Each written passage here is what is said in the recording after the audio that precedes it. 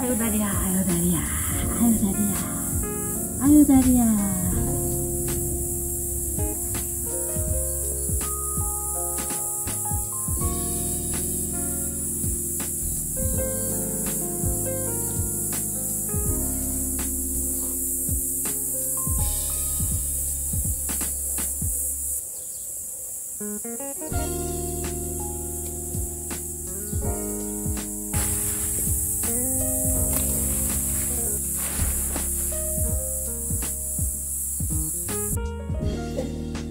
이빨 나오는 건 어떻게 알았어?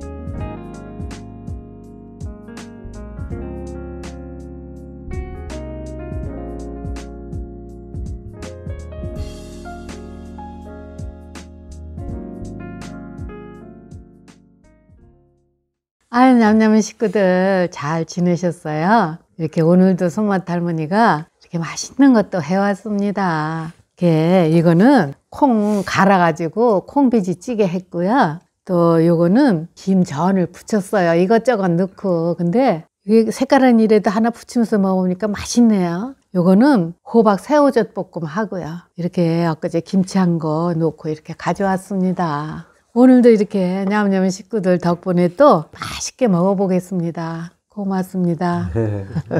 비지찌개 이거 영양이 그만이잖아. 생콩 갈아서 한 거잖아. 콩. 자, 당신 거, 내 거. 자, 그럼 먹어볼까나? 네, 먹었습니다. 네, 먹읍시다.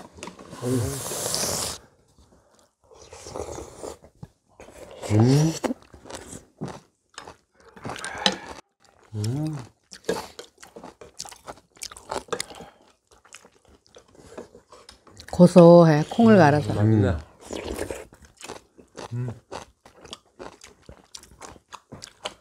근데 그전에는 김치 넣지 않고 하얀 비지를 했거든. 먼저 번에는 김치 안 넣고 저기 버섯 뭐 이런 거 넣고 했어. 그것도 맛있더라고. 근데 요거는 김치 넣고 하면 또 좀 맛있네. 그 맛이 틀리지. 되게 맛있는 것 같은데. 여보, 한 잔 따를게. 먹어야죠. 네. 에세요. 이 도라지 기관지 이런 건데. 아유, 도라지 향이 아주 그냥.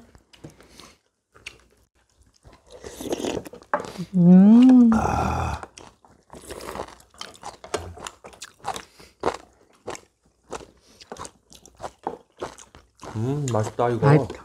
뭐? 호박. 그 호박을 호박 볶을 때요. 요거를 무르지 않게 아삭아삭하게 볶는 방법이 있고요.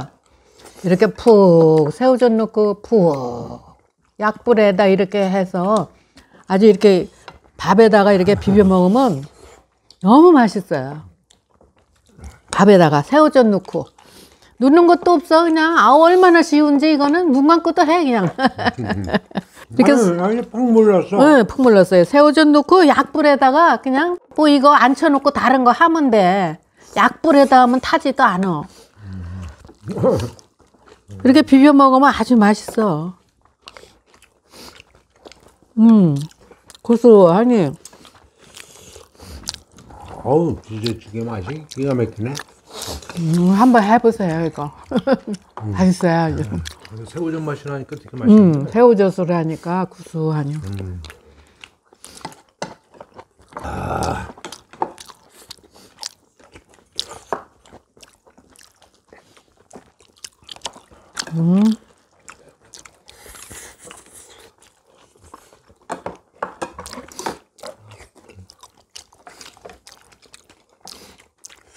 김전? 김전을 맛들 보십시오. 맛있네. 이런 것도 있었나? 그러게. 이게 까맣고 그래서 이게 맛이 있으려나 그랬는데 또 끼깔나는 맛이 나왔네 얘가. 맛있네. 시루떡 맛도 나고 신기한 맛이. 무슨 김전에서 시루떡 맛이 났어? 맛있네. 쫀득하니? 똑같아. 쫀득하니?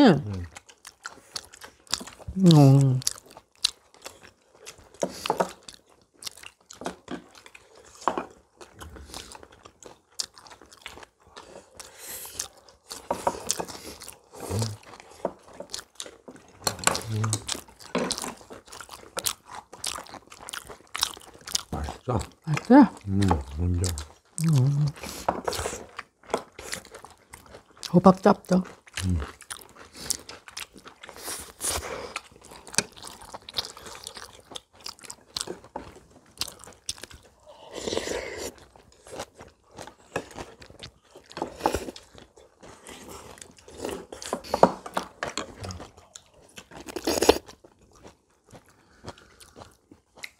근데 비지가 영양 덩어리야 이게.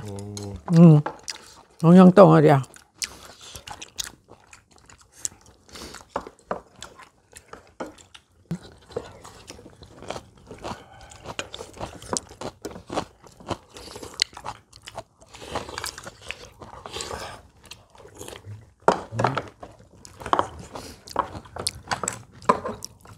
이거 뭐야? 김치. 김치가 어디서 나왔어? 난 넣는 거 보지도 못했구만. 맛있더라고 김치가. 아유 맛있지 김치.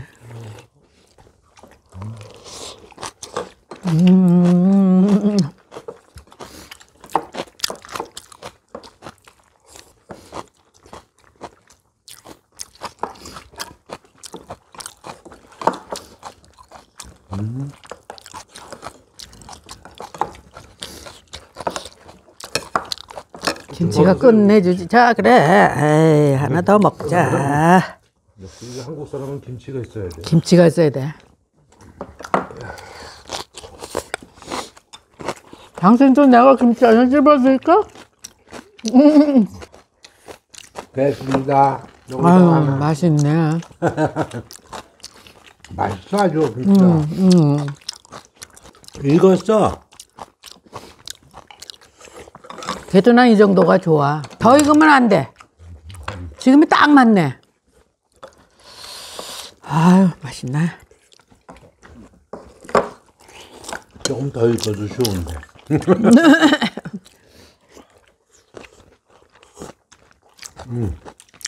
네. 아우. 됐습니다. 아유 향이 아주 끝내주네. 코를 대고 있을 수도 없고.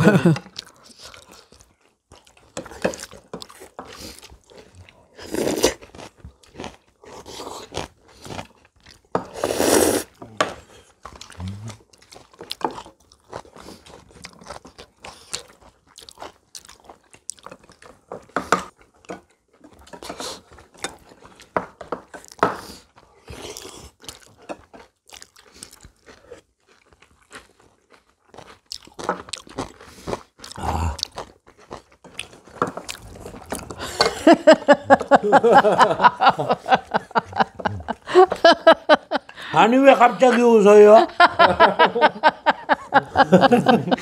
아, 내가 깜짝 놀랐네.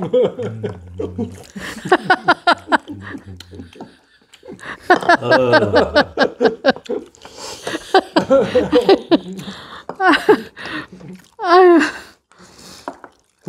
많이 웃어. 웃으면 보건데. 아니 냠냠이 그들이 무슨 일로 웃는지를 모르니까 이게 답답하잖아. 아 진짜. 아, 저 그럴 일이 있었어요. 아 진짜 웃어 죽겠네.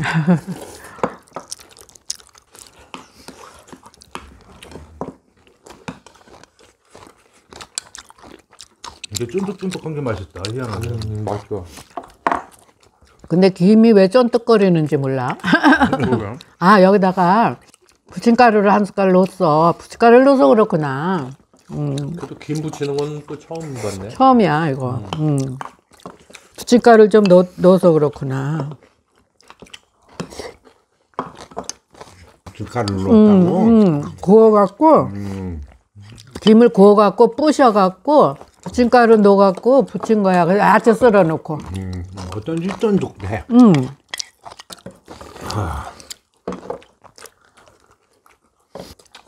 아유, 이게 맛있는데 이것도 더 못 먹었네. 이게 맛있어 난.